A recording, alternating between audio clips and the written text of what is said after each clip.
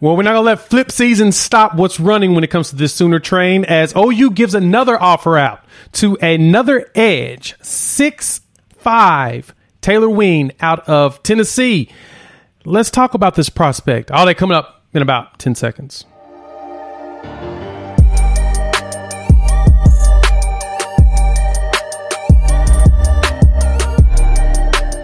What's good, everybody? It's your boy Jay here with Unfair Sports, talking OU football, college football, and sports in general. In this video, we're going to talk about the Sooners targeting 3-star edge Taylor Wein out of Nolensville, Tennessee. They just gave him an offer today. He's actually picking up a lot of offers. So we're going to dive into him, watch a little film, and talk about what's going on. But first, you know the drill. Hop in these comments. Let me know what you think about this prospect after you watch some of the film in the next few minutes. Take some time to look at it. I understand it's been flip season. We're starting to lose. We lost a couple of recruits. Understood. Everybody's kind of panicking, but OU is still going to keep that train going. And I'll explain why it's critical to just keep going, keep pushing, and making the magic happen. But jump in the comments. Let me know what you think about this prospect when you see him. Also, while you're here, hit the like button. That helps content creators like myself. I keep saying it over and over, but we're trying to grow. And I love having you all here for the ride. Also, subscribe and then hit the notification bell. That way you can get the notifications of all the constant content we're putting out on recruits, as well as OU and college football analysis. And so from there, the last thing you got to do is, you all know the drill. Hop in the description below, show this young man some love on his socials, and show him why the Sooners are the best fans in the country. Say hi, congratulate him, whatever you want to do, but jump into socials. I got his Twitter down there. We definitely want to show this young man some love. So, Taylor Wein, let's go into the ratings measurables, and then we're going to watch some film on him, all right? We'll get right there to that moment, but thank you all, of course, for tuning in. So, first and foremost, consensus-wise, he has no rating around all the boards as far as a consensus calculated for all of them. But 24/7, it's early on him. Got him at 3 stars right now, like an 86 rating. Remember, on 3 was early on PJ Adebayo, and he ended up being a 5-star later.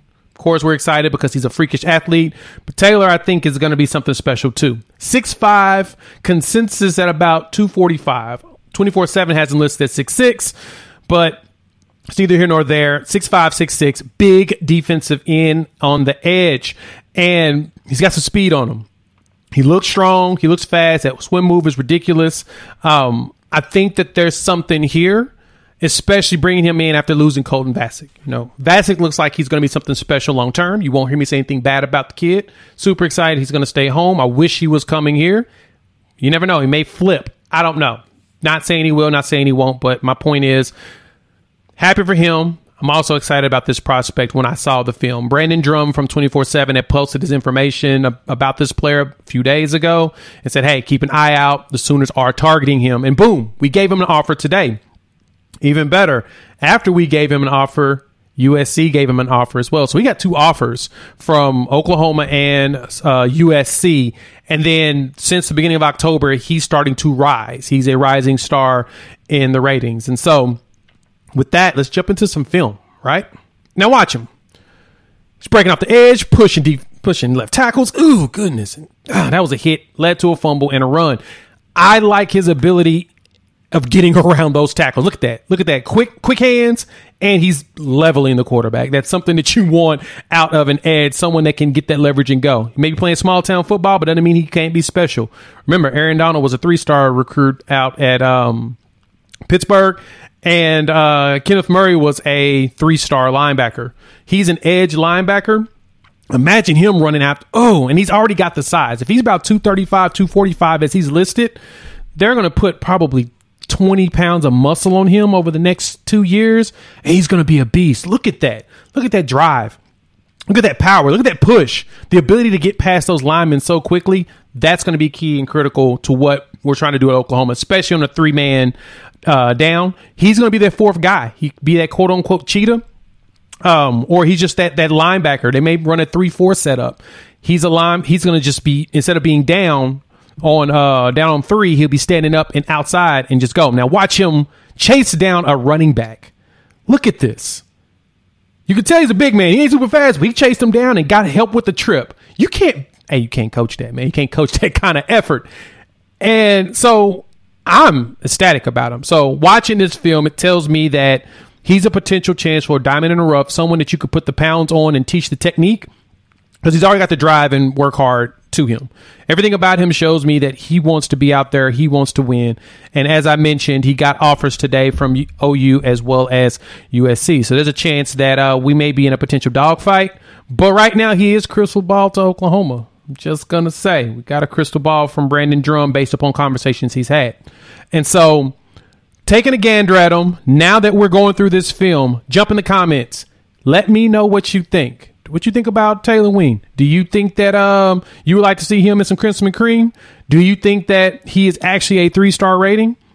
Or do you think it's a matter of circumstance because, you know, he didn't hit up all the camps and stuff? At the same token, he's 6'6". And this is what something Brandon Drum said as well, that if he was actually in like a bigger market like Georgia or even a larger city in Tennessee, he'd probably be a 4 closer to, he'd probably be at least a 4-star, if not higher. So I don't know about y'all. I'm excited about that. I love seeing prospects like that. Do me a favor, hop in the comments, give me your thoughts. I love hearing from you all. Of course, I jump in there and comment, as well as make sure you go show Taylor some love. Hit up that Twitter account. If you got one, hit him up. Tell him congrats. Welcome him to Oklahoma, and hopefully he will go ahead and pick us and call it a day. Thanks a bunch for tuning in here to Unfair Sports. We'll have more content later this week. We'll preview the West Virginia game this weekend and talk about some more recruits. I got a whole bunch of offers that's gone out in the last few days from JUCO players as well as defensive and offensive players. I'm excited. I hope you are. Hit the like button as well as subscribe, letting YouTube know that this is the right type of content for you and everybody else like you. And with that, we will chop it up, I don't know, in a few days. Peace.